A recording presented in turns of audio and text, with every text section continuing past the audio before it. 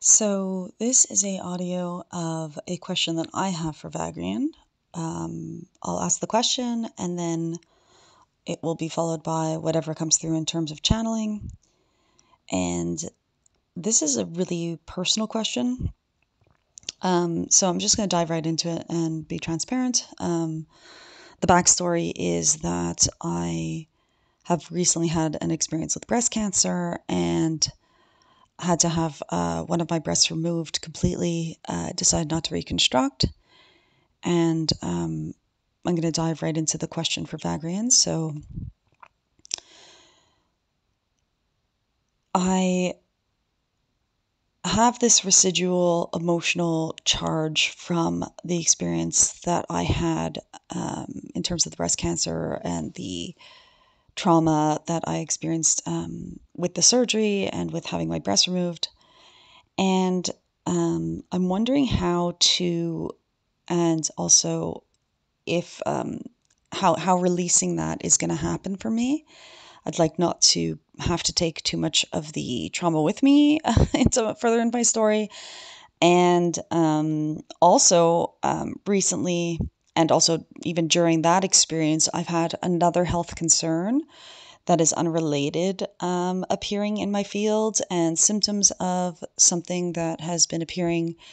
And I have, every time one of these symptoms appears, I have the equivalent of a very emotional and panic-filled reaction to that. It doesn't feel super aligned or balanced or chill, the reaction that I'm having to these symptoms. And these stories that I'm telling myself in my mind are, of either catastrophe, and not even the outcome of the catastrophe, but having to go through a similar experience with the medical system again, and having to go through more tests, more procedures, more surgery, perhaps, things like that. And I know that that line of thinking is calling sort of somewhat of that reality into my experience. And even if not, in real manifestation, at least in the emotional reaction to it, when I'm thinking those things, I'm actually believing that that is going to be the case. And therefore, I'm calling that reality towards me.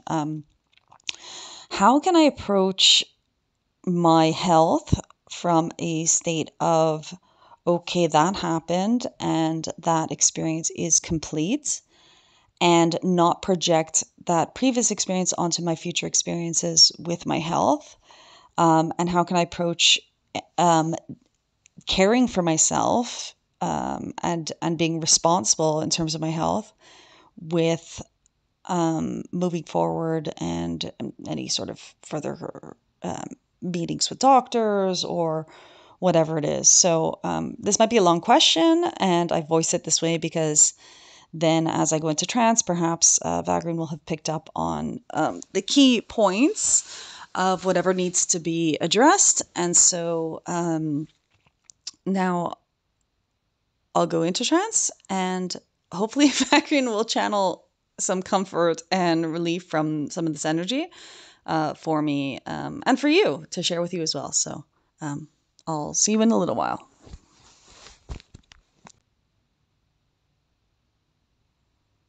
Good now to you. First, we would like to thank you for the question. We will remind you that you interact with us, though not on a personal level, often, in each time you are being of service.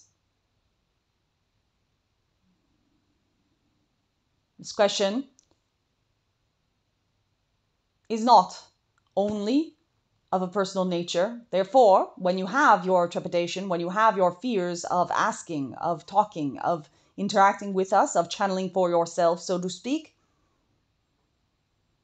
know that this is not something that is outside of the realm of service. This serves. There are those who will listen, who will hear, who need this information as much as you do. Whatever is relevant to you is relevant to all. That is not because of some state of importance. However, it is because there are many of those who are having the same experiences as you, the same emotions, the same reactions to existence, to human life, to incarnation that you do. And the space that you come from, the space of reference that you are at, the one that you vibrate at, is a point of reference to others who vibrate in a similar point in that. You are an example. That being, slow down and give yourself some credit.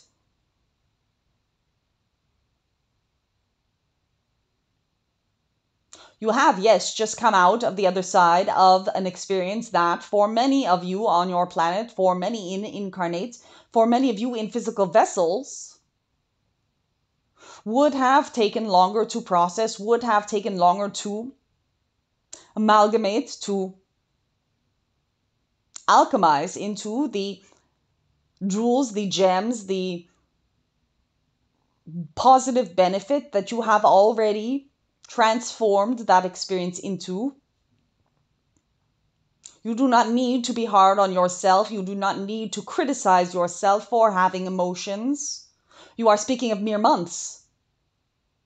Since you have transformed your body, since you have transformed your health,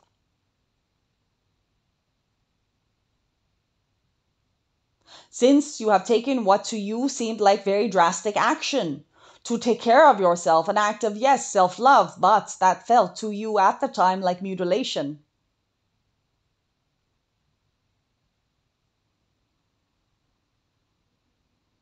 We know that you already feel the fortitude that this has provided you. We know that you feel the ability to be in compassion, to be in service that this has provided for you.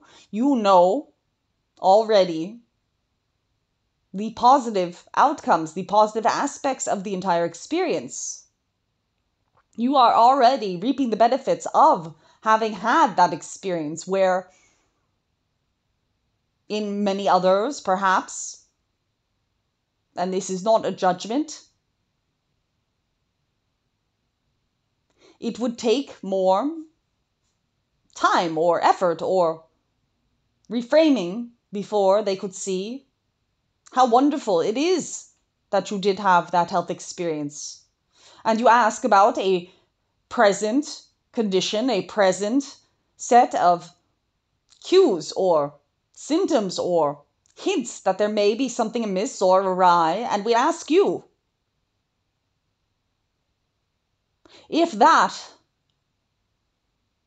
and all that occurred until now has brought so much benefit to you and to those around you and to those whom you serve, how could whatever symptom, whatever is appearing in your field, possibly be indication that anything could be wrong?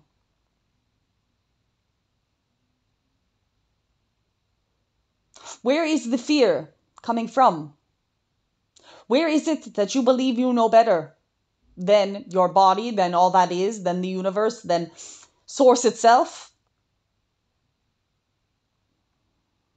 We know you do not want to experience suffering.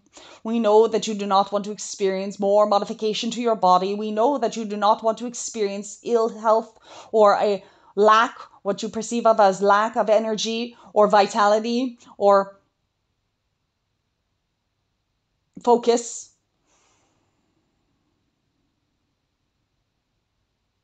But in your not wanting to experience,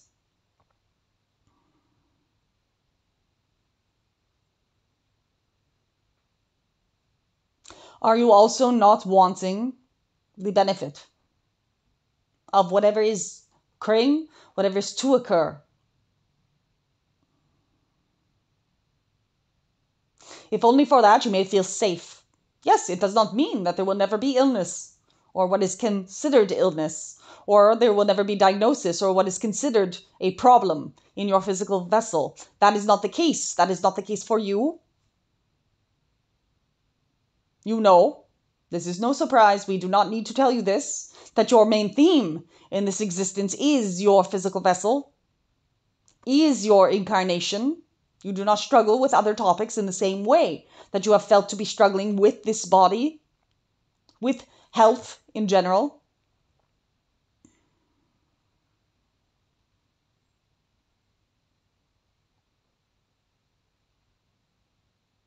But you do not need to struggle.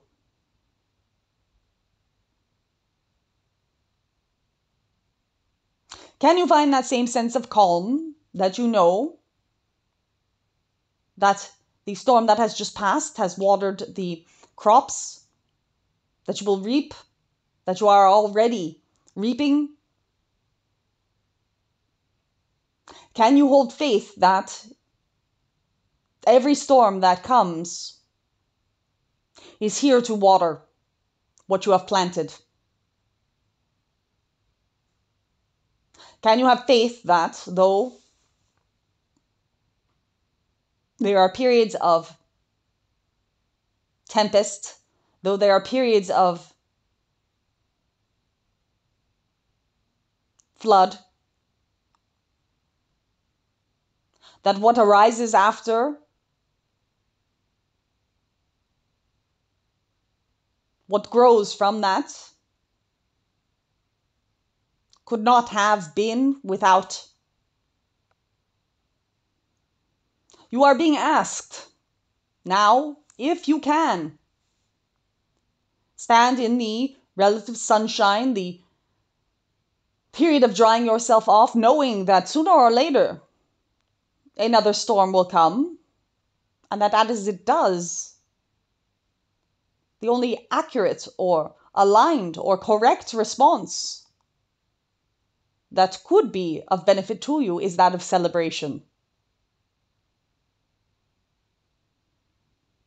In the same way, when a storm arises, you take shelter. You make provisions for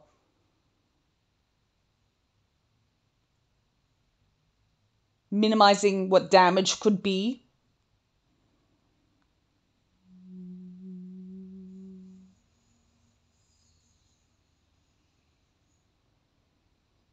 And you wait it out before you go and tend to your field. You may approach each aspect of your life in this way. We aren't saying at all, and you know this, that a specific storm is headed in your direction or that you will have to experience some of what you experienced in the past. You do not need to. We are simply pointing to the fact that what might need to be learnt or desired to be learnt in this now is this information, is this knowing that no matter what arises, you are the skilled cultivator of what is to grow.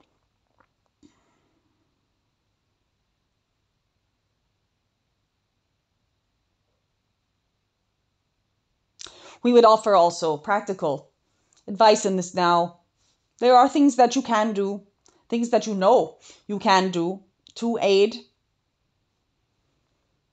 Again, like the shutting of the storm windows, to aid in the smooth movement towards the best outcome, the smooth movement towards the outcome that does not require perhaps a storm but a light rainfall. You can be joyous. And you do have the strength. There is also this belief that you will crumble under the weight. My dear, this is a lie that you are telling yourself, that others have told you. There is no evidence in all of existence that you have ever been weak, that you have ever broken.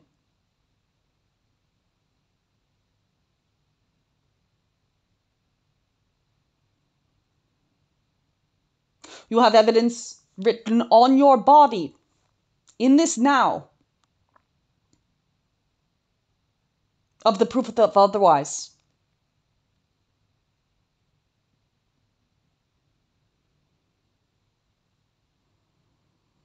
This evidence is there for you and for all to see. That you bend and dance in a storm as opposed to be broken by it.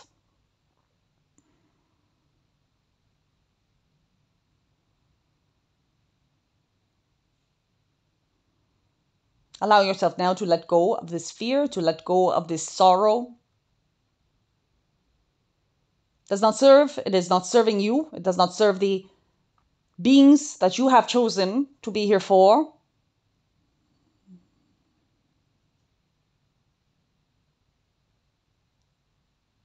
You are wise for having chosen to speak with us. We know it takes a lot for you to do so.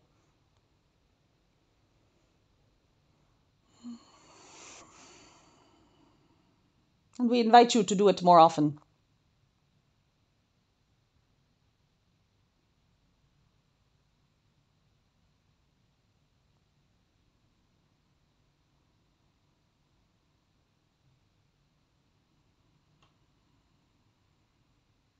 There's nothing to fear.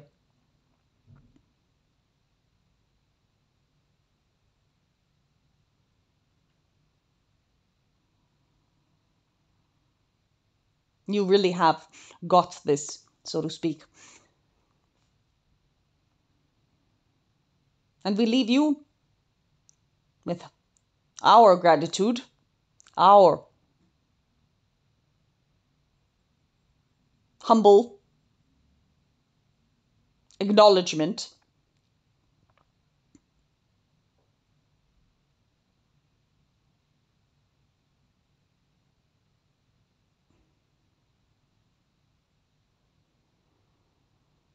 that this connection, collaboration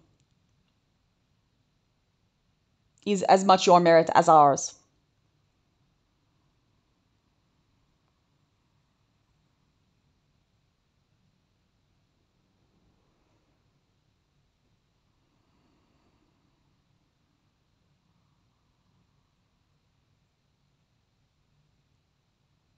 We leave you not only with the light of 1,000 suns, but the rain in the perfect quantities that will allow everything that you would like to be and become its growth. Anai.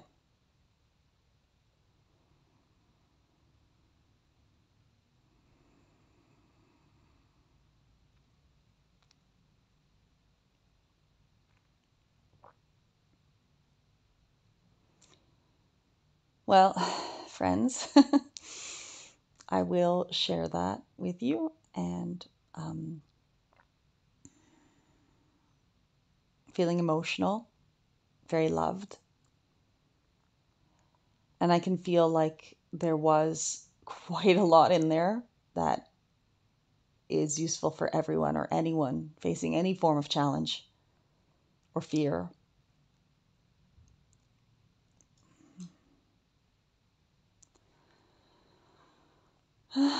Please let me know what you felt about this transmission and about what I shared here today. Please subscribe to this YouTube channel. Of course, that's free, always. I don't have a membership fee here. And thank you so much for being here and for sharing this journey of being incarnate on this planet in this now with me. And have a wonderful day. Bye-bye.